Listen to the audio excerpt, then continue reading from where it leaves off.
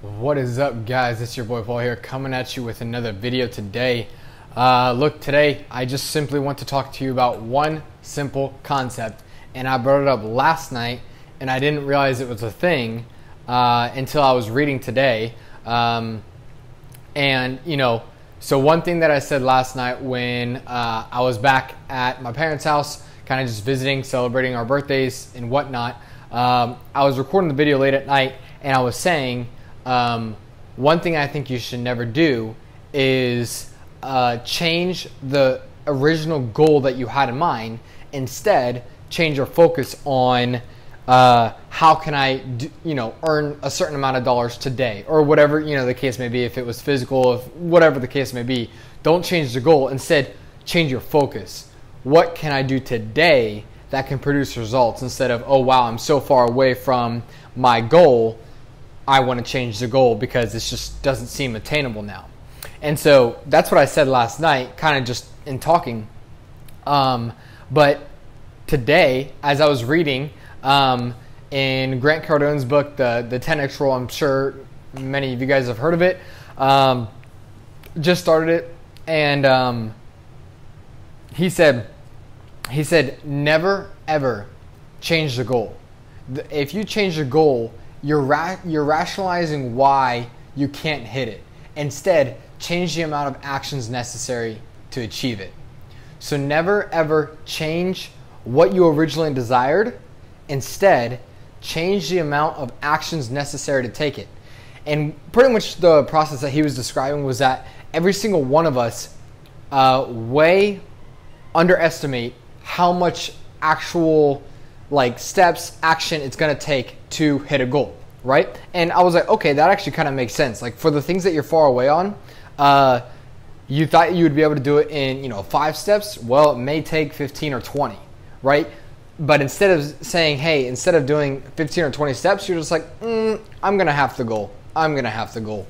And something that, the reason why I said that last night when I was talking about never change your original goal is because, and I heard this before too, and it was your how big you think is a glimpse of your potential.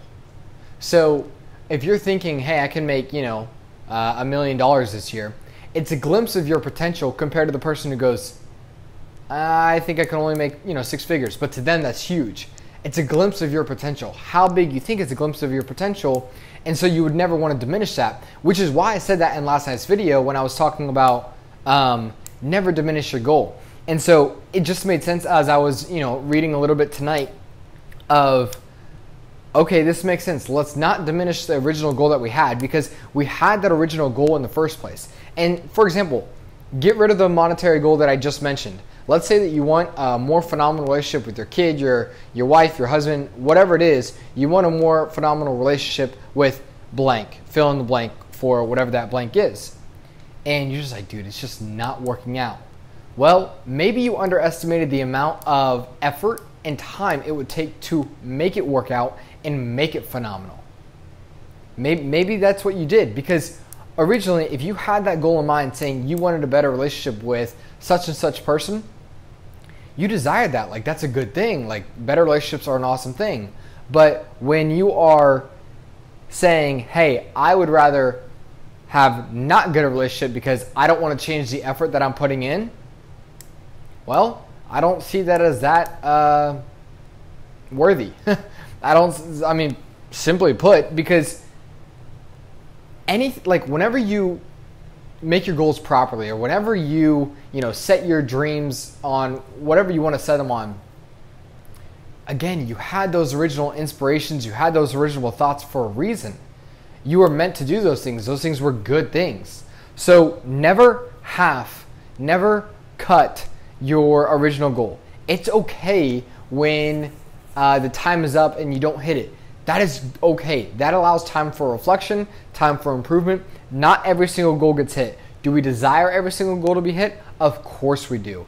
But you should never halfway through just say, no worries. I'm going to cut this goal in half so that I can make it better.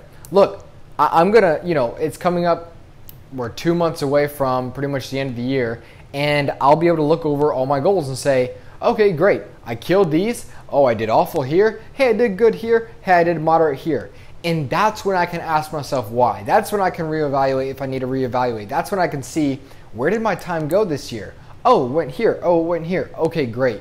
But look, while you're still in the fight, don't cut the goal, okay? Don't cut the goal. Instead, while we still are in the midst of achieving it, and while we're still in the process of completing the goal, focus on your actionable steps and ask yourself if you're willing to sacrifice, and be willing to sacrifice. Again, you made admirable goals, okay? So instead of, resting for like 5-10 hours, whatever, taking a day off, watching the game when you don't need to watch the game, eating chips when you don't need to eat the chips, being alone when you don't need to be alone, whatever the case may be for whatever your particular goal, change it. Be willing to be uncomfortable, okay? So look, that is today's message, guys. Don't ever cut the goal. Instead, increase your action that you thought you needed to achieve the goal, okay? So if that helped, leave it down in the comments below. If you liked it, give it a thumbs up. Of course, if you know somebody who could use this video as well, feel free to share it with them. And I will see you guys on the next one.